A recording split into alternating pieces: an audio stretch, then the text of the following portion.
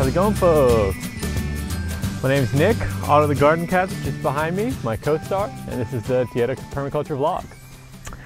Today I'm going to show you a little bit about my compost pile, what's going on with that. We had built it just over a week ago, I think, and it hasn't quite heated up. So we're going to talk about that, talk about some solutions, etc., what could possibly be causing that, etc., so you guys understand that. It's really important to understand how to manage your compost piles and how to kind of figure out what's wrong with them if they're not quite heating up to the right level. So we'll talk about that a little bit, and then let's do a little bit of a homestead update. I got to check in on everything. It's been a day since I've really been out here, and I just need to check in on, see how things are going. I have new plants in the ground, seedlings coming up, etc. So I'm going to kind of do a general overview and starting with the compost. So let's get started.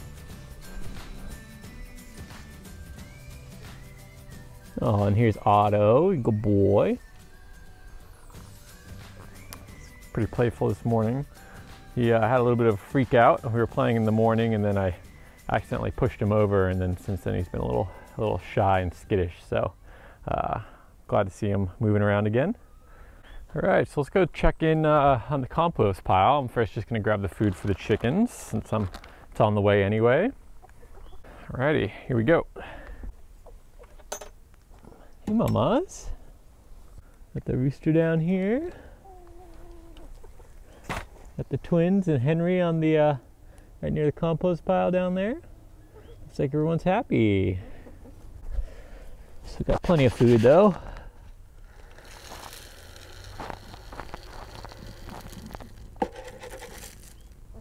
All right, so take a look at this compost pile. So for this compost pile, I integrate my compost with the chickens. So there's a few different reasons why it wouldn't actually be heating up. I guess I should first show you what the temperature is. So right now, all right, so this is the temperature now. This is after about 4 days. So I had turned the pile, and when I turned it, I added more manure because I had suspected that I was a little bit low in my overall nitrogen content of the pile. Nitrogen tends to be the thing that kind of heats the pile up the most. It's kind of the fire, with the carbon sources being more like the fuel.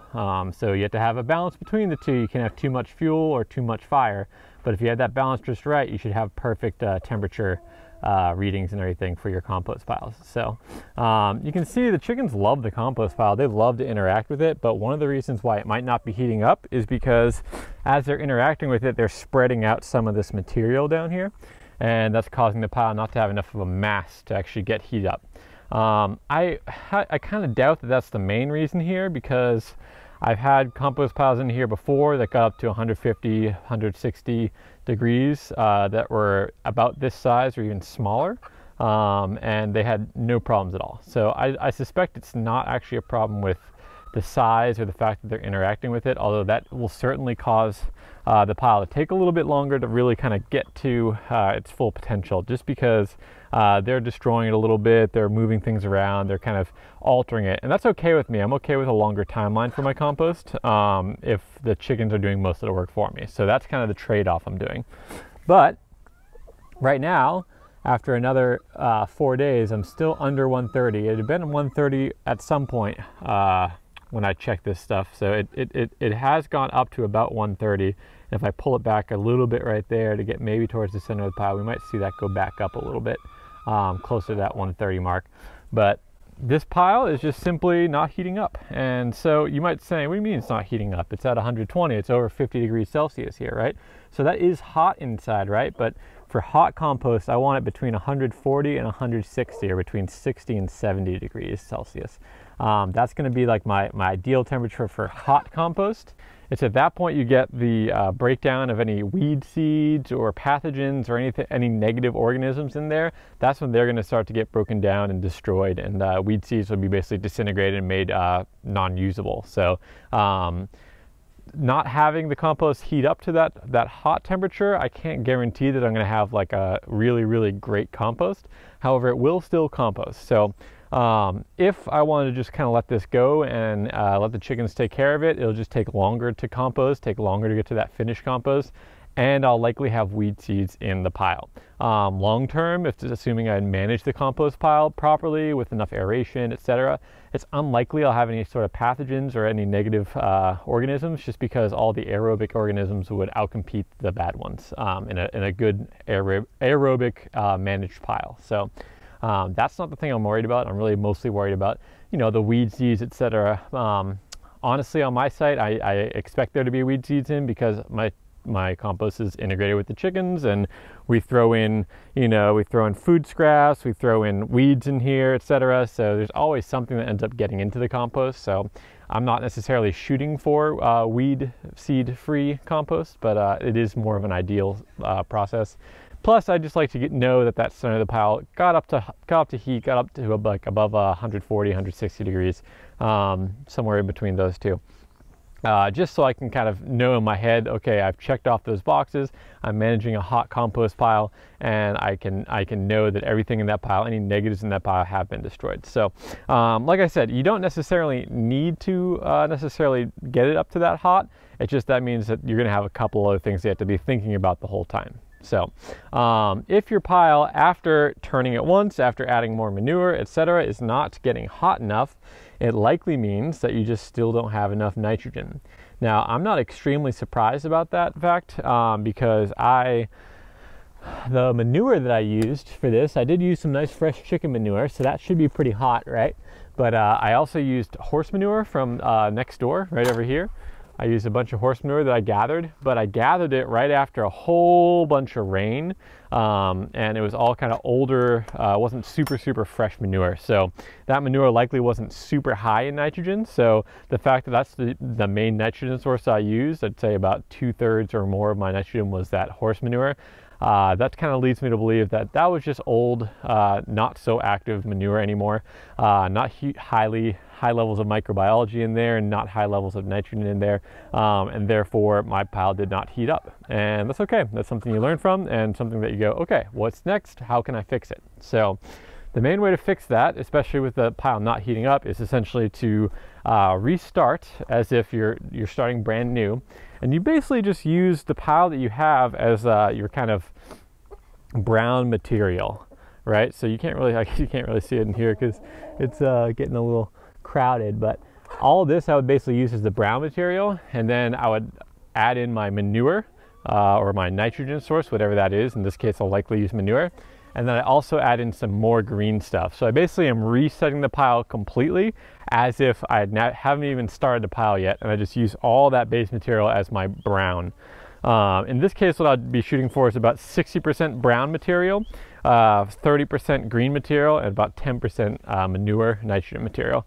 When I turn the pile, what I'll end up doing mostly is actually just adding maybe 2 to 4 buckets, 5-gallon buckets of manure, some fresh manure that I can find, hopefully really just to kickstart that pile. At this point, since I know there isn't enough nitrogen, I really want to like get that manure really up there and get the pile hot so that I can know, okay, I now have enough manure. So I'm gonna have to gather more manure today and get that done. So I'm gonna do that probably off camera, and I'll show you the results next vlog because it's not the most fun thing in the world to watch me go scoop manure and then put it into the pile. So you guys can probably figure that part out. When I turn the pile, what's important is at this point, I just make sure that I gather all the stuff that they've kicked out. So you can see down here below the fence here, all this stuff right here, this is all material that was originally in that compost pile from when the door was open and they were able to kind of scratch around. So anything that I'm losing from here, it's just basically taking away from my pile and taking away from the kind of total mass of my pile. And that's just going to cause it to be harder for it to really heat up and do its thing. So I want to make sure I get all the material I possibly can, make sure I'm always putting all the material back in the pile when I'm turning it. And then from there, I'm just going to basically restart the pile. I'm going to repile it, add manure all through pretty much every layer. I'm going to be adding more manure, and then yeah, we're going to go from there. Hopefully we'll get a nice result, and I'll keep you guys posted on that. Just really quick, I've said it a few times I think already, but it's perfectly fine if your pile fails. In this case, it's actually heating up, but it's just not getting as hot as I want it. That's okay. The key is you need to learn and figure out why that happens so that you can adjust. And you can adjust not only for this time, but also for next time. You think, oh, okay, in my original setup, this is what I did. Maybe this wasn't enough. Maybe that wasn't enough, etc.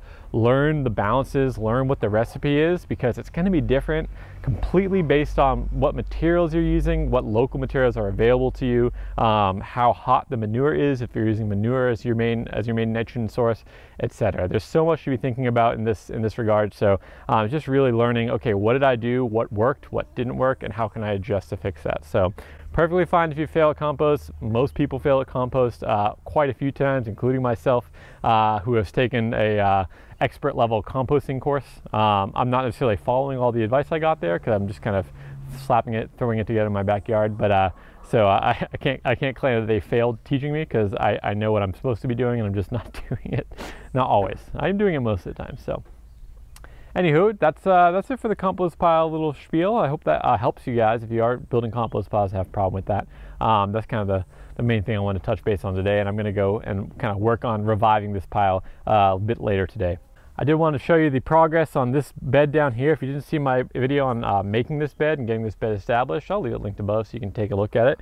But you'll see first thing right at the front edge there, you'll see a long line of green, and that's a whole bunch of Asian greens that are all starting to grow. And it's really exciting to see that, because I really wanted to have a nice Asian green harvest. And so it wasn't like a perfect spread, but it did a pretty good job. I'm pretty happy about it. Right here we have Chayote, and you can see I added three trellis posts, basically just old, one of them's a papaya and two of them are from the moringa tree right here. When I was doing some pruning, I just took a couple of those sticks and I keep them all right here as posts for me to use for various things. It's my little repository for all that. And I just added these so it has something to climb up once it's ready to climb, and it looks like it's just about time. So really cool to see that. And I'm hoping that will continue to grow. It seems pretty happy and healthy. This is the Chayote, a perennial vining crop. Produces a nice vegetable. It's kind of in between like a zucchini and a cucumber, or so I've been told. I've actually eaten it. I'm sure I have eaten it, but I haven't actually eaten it knowing, okay, this is Chayote, I'm cutting it up, etc.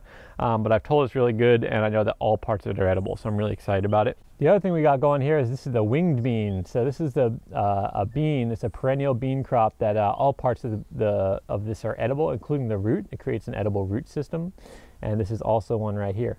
So these two have taken in this long row. We had another one coming up right over here, but it seems to have died back. So I think that one didn't quite take. I suppose 3 out of 10 isn't that bad, although it would certainly ideally be much more than that. So I can always get more seeds, and really the key for me is I'm perfectly fine if a lot of the seeds don't take, as long as a few of them do, so I can get a crop and use those seeds as my next generation. So I'm okay. I can wait. It's a long-term thing, especially with a perennial crop like these guys. It's a long-term crop, so it takes a little bit longer to get established and get going. That's okay with me. I'm okay with that. But really excited to see this progress here on this bed. You can see the wing beans here, the Chayote there. I have Asian greens all along here. Everything else that I planted doesn't seem to quite be coming up. There is a whole bunch of amaranth starts you can see down there. Let's see if I can zoom in a little bit for you guys. All those tiny little ones, not the bigger guys, but those kind of tiny seeds coming up, those are all amaranth. And you can see some down here. This is all amaranth down here. So it seems like the amaranth might be taking. So, and I just literally sprinkled that in as a cover crop underneath all this while everything was getting started. I didn't know if it would take. I just threw it down to see what happens, and so far, so good. And I didn't even put that directly onto the soil. I literally sprinkled it into the deep mulch system. So we'll see how that goes, and we'll see if it actually takes in the long run. And chickens waiting for me to let them out. They're quite impatient. All right, really quick, I got a couple of these tomato starts. They seem to be doing all right. This one's kind of hiding underneath this sweet potato. I don't know if you guys can see that, but since I redid this bed a while back, not a while back, maybe a week or two ago, all the sweet potato is really starting to grow like it's happy again. It looked like it was all going to die off, and I was just going to have a kind of empty bed. I was just kind of waiting for it to happen so I can completely reset this bed, but it seems to have retaken. So anywhere you see that pink flag is a Roma tomato, and they all seem to be doing just fine here. Pretty happy to see that. I did a nice big harvest of these Asian greens for our Thanksgiving meal, and they're all popping right back. So much new growth happening on these guys. I actually have an image of right here. You can see this leaf. It was being eaten by a bunch of caterpillars, and I found like 6 of them on there. Instead of removing the caterpillars though, I left them there so the lizards can eat them, and a few of them will eventually turn to butterflies because we love butterflies in this backyard. A couple more little looks at what's growing. See, this is as much for me as it is for you to see what's happening. I'm looking down here and seeing that finally, after so long, I have cilantro growing. I do have some grass I need to remove from taking over this cilantro. You can see right here. Pull those out, but all that nice cilantro finally. My lady should be happy. Bunch of cilantro up here as well. I don't remember putting this recently. This was from my original planting, I think, but so far so good. And I did put a whole bunch over here. There are some taking. You can see a long row of it right there. A couple of them are coming up down here. So hopefully this bed will produce a whole bunch of cilantro for us, because that's my lady's favorite herb, and the one that we need the most of, and it's hard to find around here. So fingers crossed that we'll get that going. And let's see, we had an eggplant right here. Good. This one, it died. Wah wah. Luckily I have more in the greenhouse that I can replace it with. This eggplant, really, this thing's probably doubled in size at least since I put it in, so happy with that one. This guy seems to be doing all right. Same with that one, and this one here, just fine. I did seed a whole bunch of other things, dill and such, into this bed when I planted this, but I think the cat got in here. This right here, this might be some dill coming up. So we're just gonna have to wait to see if anything actually happens. That's about it for the update, and just kind of showing what's going on, what's happening, what's growing on, as the Pete Canaris would say in Florida, Green Dreams. He has a lot of good information. If you are in the tropics or subtropics, he has a lot of good information on plants, etc. So I'd recommend his channel. I'll leave it linked above here just so you can check that out. But his kind of catchline phrase is what's growing on. That's it for me today. Hope you all enjoyed that little update and a little talk about the compost and what you can do if it's not quite heating up the way you thought it would. Hopefully that's helpful for you and helps lead you into making more compost and continue along that journey. If you didn't see my compost, I have a whole playlist on compost. I'll leave that linked above here so you can check it out. And usually at the end screen here, I link to my how to build a compost pile video. So check that one out too. So hope you do enjoy. Thanks for subscribing. Thanks for being part of my community. I'm like 100 or 325 subscribers. I just hit 300 last week. So I love seeing that number go up. It's amazing. I'm really grateful for that. So thank you so much for those of you who do subscribe and become part of my community here. So appreciate you and appreciate everything you guys do to help me. And until next time, have a good one.